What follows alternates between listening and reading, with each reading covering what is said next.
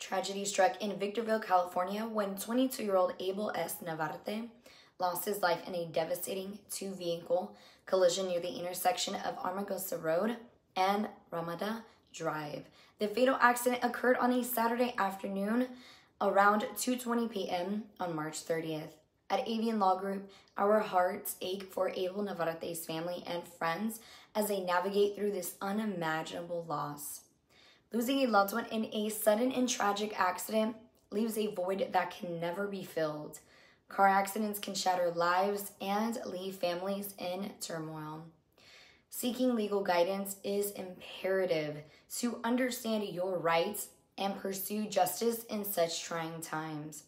Our firm stands ready to assist accident victims and their families in seeking the rightful compensation they deserve. With years of experience in advocating for our clients, we are committed to fighting for justice and closure. If you or a loved one has been involved in a car accident, reach out to Avian Law Group for a compassionate consultation as we extend our heartfelt condolences and sympathies to Abel Navarrete's family. Our firm is dedicated to supporting you through this difficult period and fighting for your rights.